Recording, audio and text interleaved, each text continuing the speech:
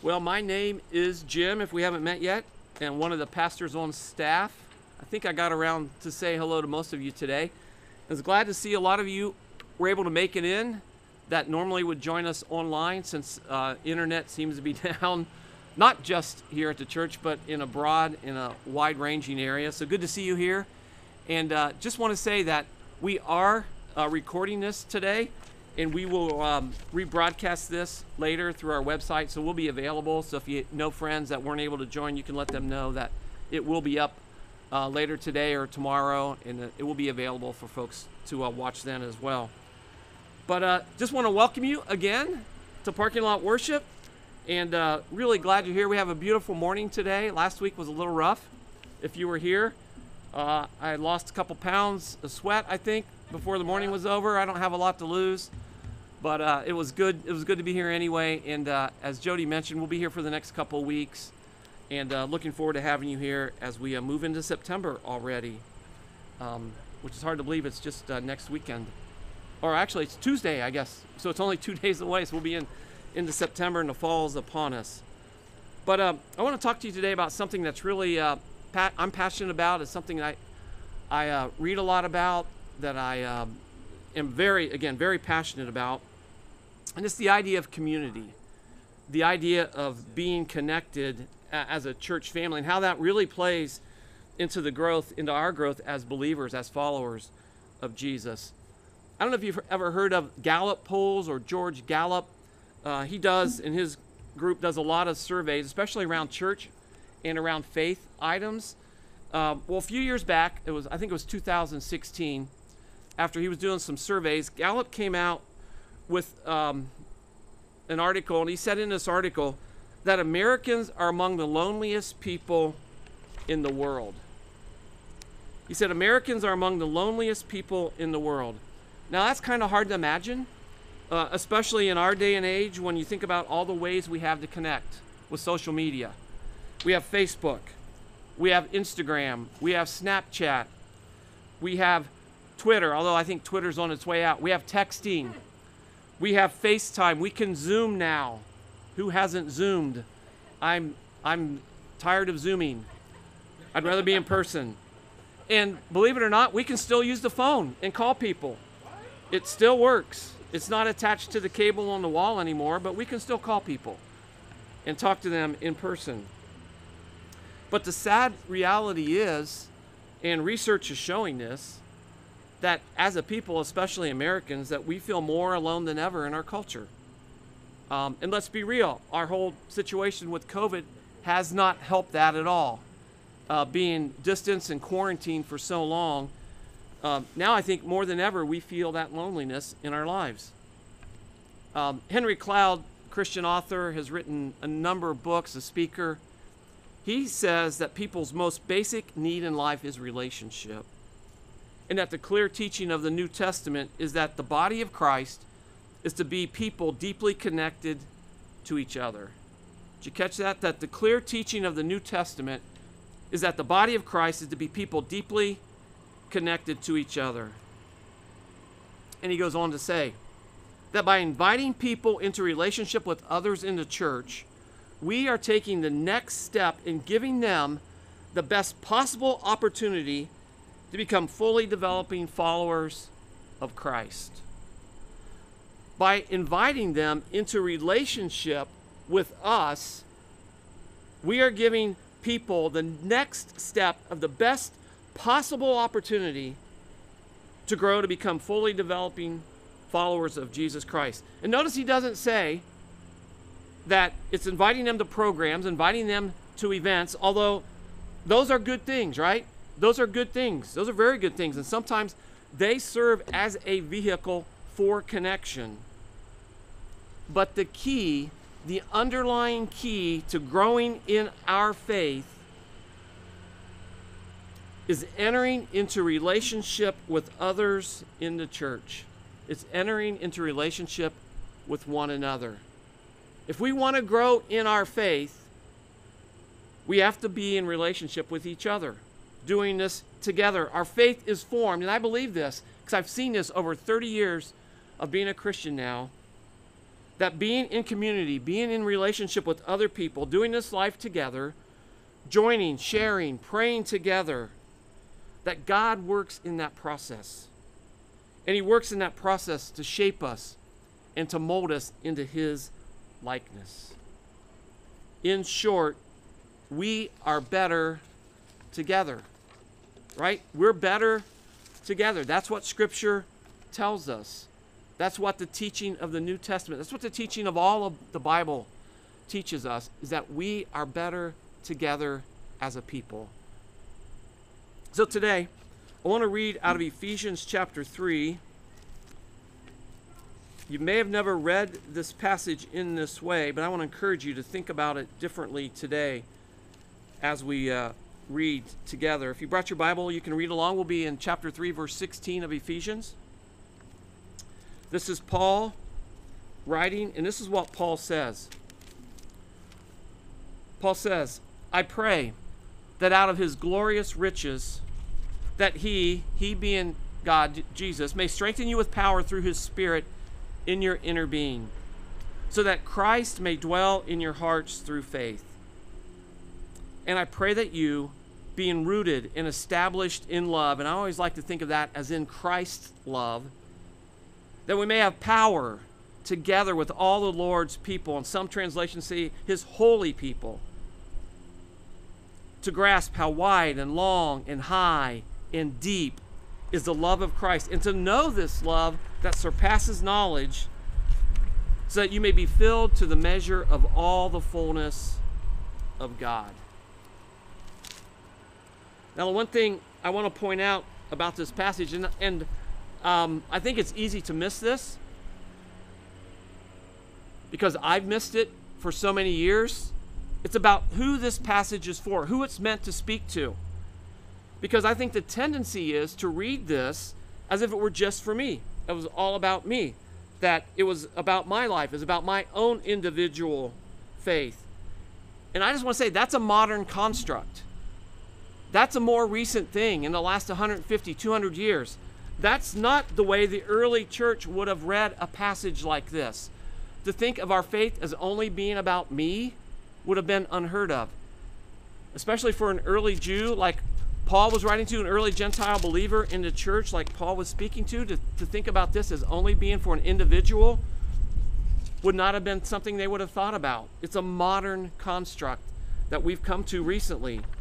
Because the truth is, it's speaking about relationship. It's speaking about being in community.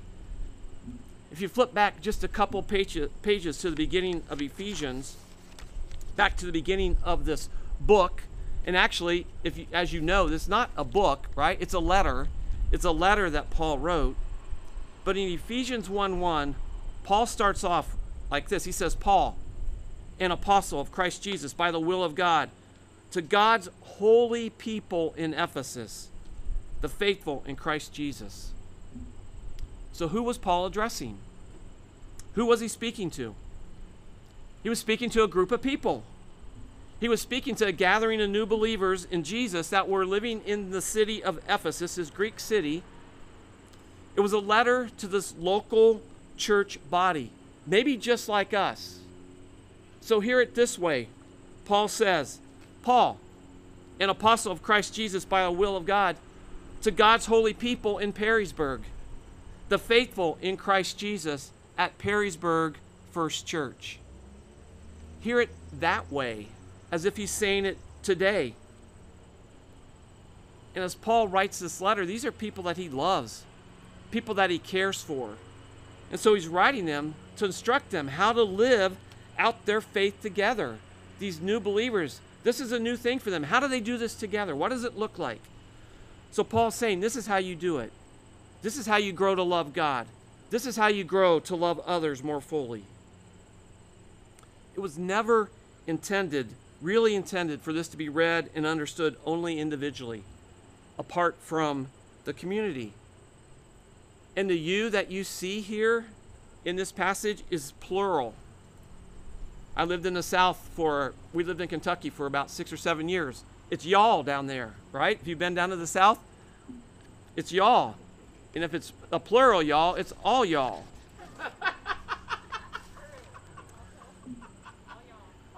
All y'all. All y'all and sweet tea. Two of the best things of the South. Right? They know sweet tea. We don't know sweet tea in the North. Now, I want to say God does use his word to speak to us personally. He does do that to encourage and equip us as we walk with him. You know, the gospel, the good news of Jesus, is very personal. But if we limit ourselves to that understanding only, then we miss out on some of the power, some of the richness in his word that he has for us. And we only come away with an incomplete picture. Our personal faith is always worked out in relationship, in community with other people. Always is. That's the way God designed it to be. We need each other. We are truly better together. We truly are better together. So when we read this, a passage like this, we also need to read it from the standpoint of being in relationship with one another. And then to see how God is instructing us as the body of believers here to live out our faith in community. So with that in mind, let's look at three things and how they inform us in creating a community of believers that's connected in meaningful ways to one another as we're growing in our faith together. First thing, found in verse 16. And the wind's playing havoc with my pages, so bear with me. So verse 16, Paul says, I pray that out of his glorious riches, that he may strengthen you with power through his Spirit in your inner being. So community begins with, it originates from God's glorious riches. It's a gift from God. If you look all the way back in Genesis to when God's creating in verses 26 and 27, God says, let us make human beings in our image, in our likeness. Now, who is he saying when he's saying our? He's talking about the Trinity, what we know as the Father, the Son, and the Holy Spirit.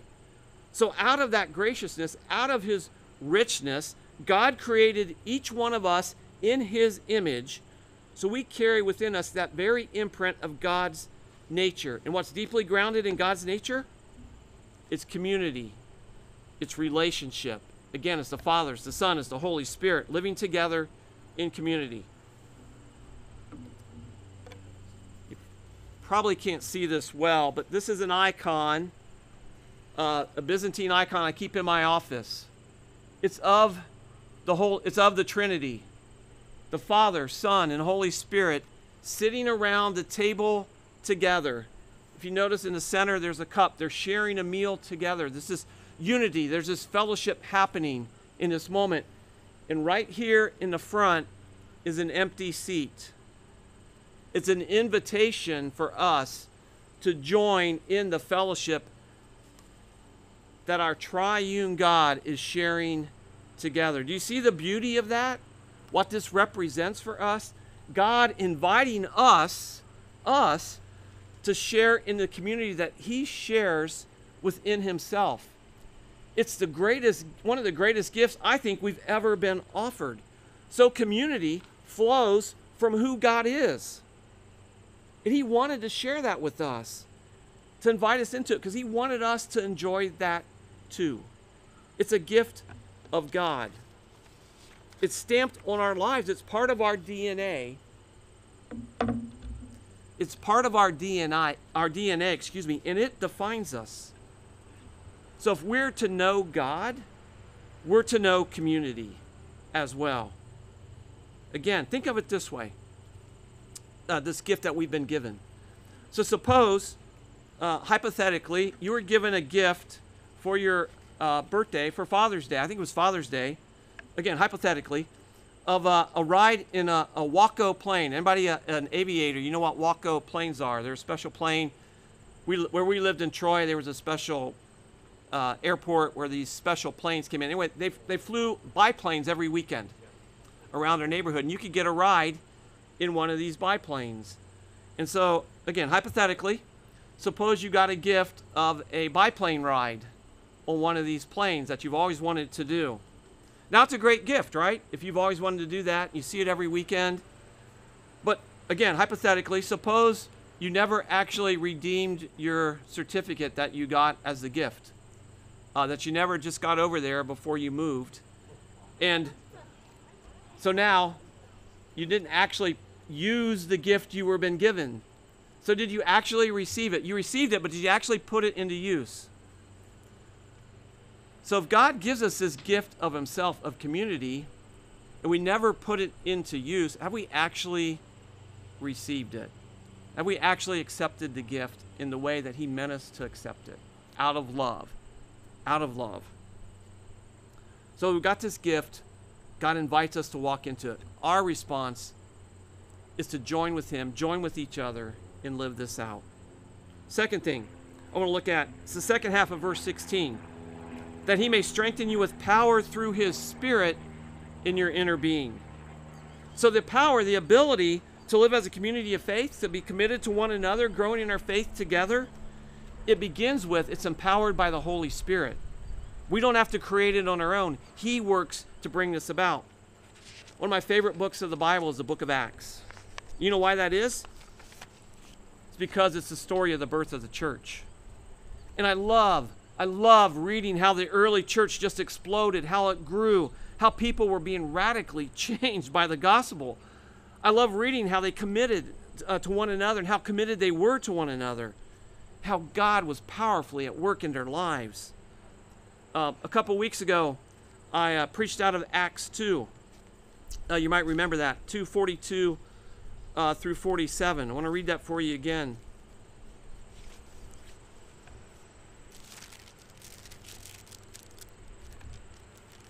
This is what we find about the early church. They devoted themselves to the apostles' teaching and to the fellowship, to the breaking of bread and to prayer. Everyone was filled with awe at the many wonders and signs performed by the apostles. All the believers were together and had everything in common. They sold property and possessions to give to anyone who had need. Every day they continued to meet together in the temple courts. They broke bread in their homes, ate together with glad and sincere hearts, praising God, enjoying the favor of all the people. And the Lord added to their number daily those who were being saved. What happened to this group of people? What happened to these believers to cause this kind of radical transformation, this kind of commitment to one another? Just look back a couple verses, couple chapters in Acts 2. If you go back to verses 1 through 4, especially verse 4, they were all together. Well, I'll start at verse 1. When the day of Pentecost came, they were all together in one place. Suddenly, a sound like a blowing of a violent wind came from heaven, and it filled the whole house where they were sitting. They saw what seemed to be tongues of fire that separated and came to rest on each of them. And all of them were filled with the Holy Spirit and began to speak in other tongues, other languages, as the Spirit enabled them. They were filled with the Holy Spirit. That's what happened. That's what changed them. They had experienced firsthand what we just read in Ephesians 3:16, that the strengthening with power through the Spirit in their inner being happened to them. And Christ was now powerfully at work, dwelling in their midst, in their hearts through faith. And through that, thousands of lives were being changed. If you read the first day that Peter shared the gospel, 3,000 people came to Christ. The power of the Holy Spirit is the real game changer. Ohio State fans like to say the Ohio State University. Well, this is the Holy Spirit that we're talking about. The real game changers. And I knew the Buckeyes would like that. The Wolverine fans moan, but that's okay. They're used to moaning from the results the last however many years.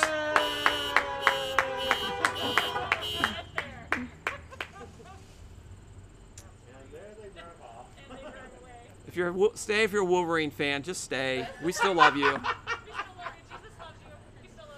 But the real thing that makes a difference in this community is the Holy Spirit.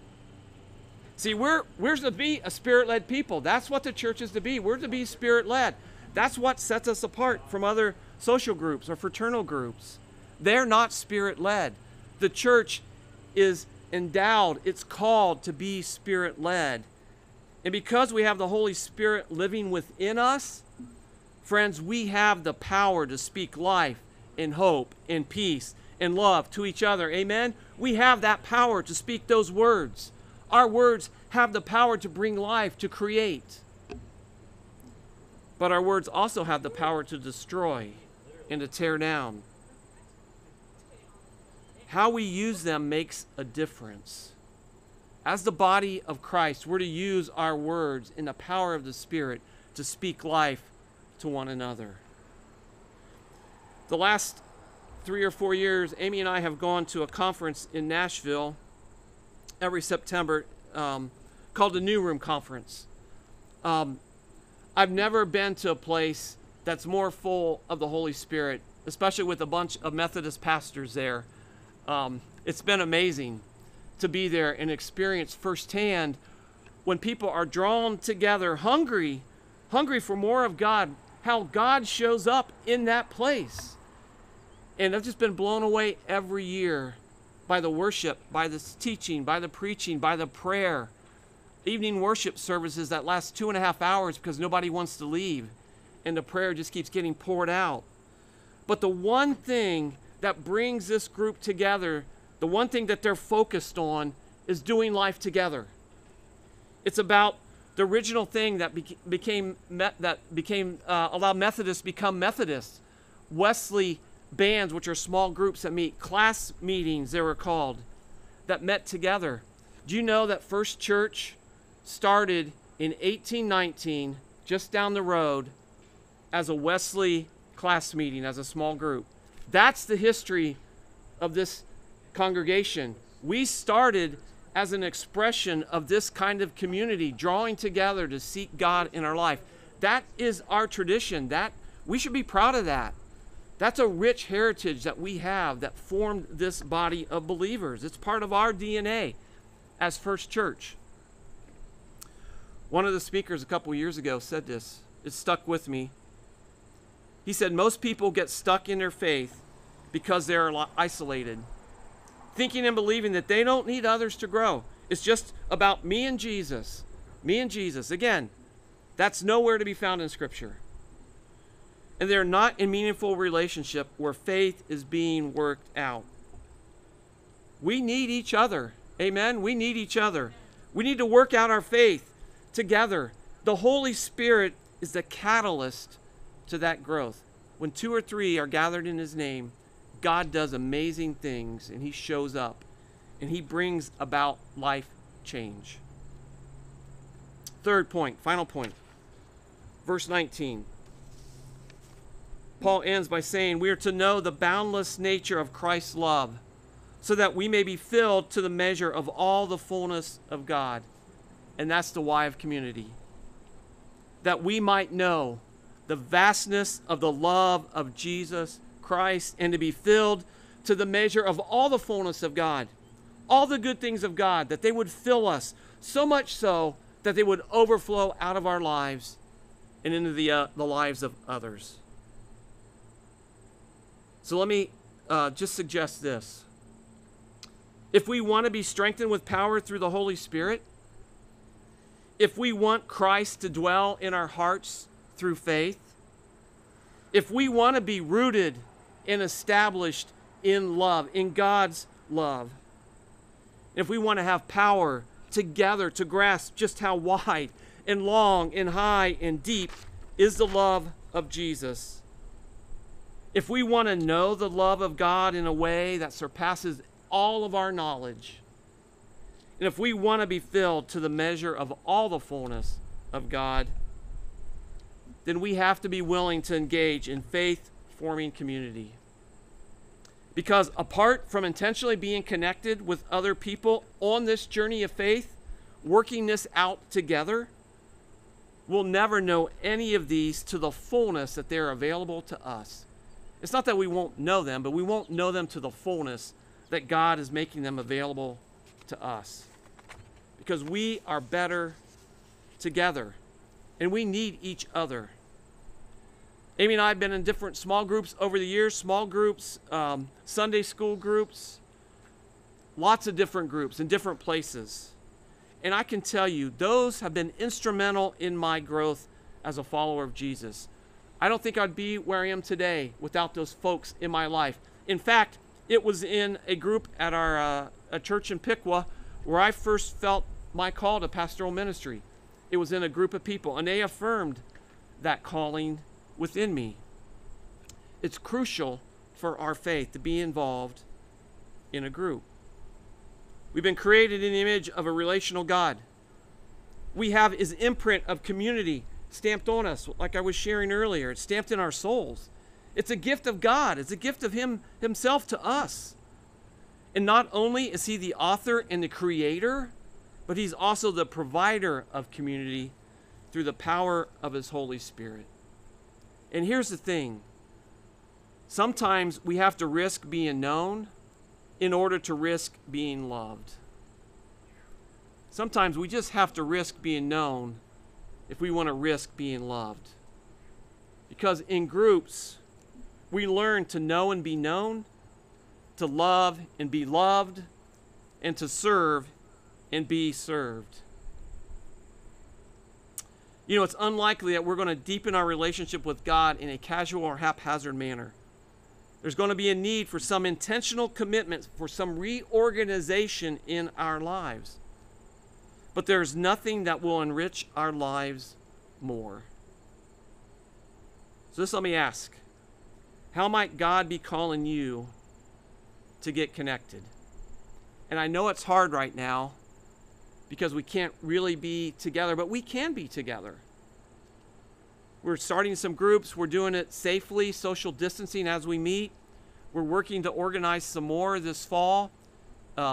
Andrea already has 3 that she's involved with. I know others of you are in groups. You can meet over Zoom. You can use FaceTime. You can meet outside in a parking lot like this and meet responsibly and care for each other's health as you do that. But folks, we're called to be together. We're called to do this life of faith together. Remember, community is God's idea. It's a gift of himself to each one of us. The role of the Holy Spirit is to empower and to form a group of people that want to follow Jesus into a community of faith that's being formed so that we can grow together, so that we learn to more fully love God and to love others. I think we truly are better together. Amen? Amen.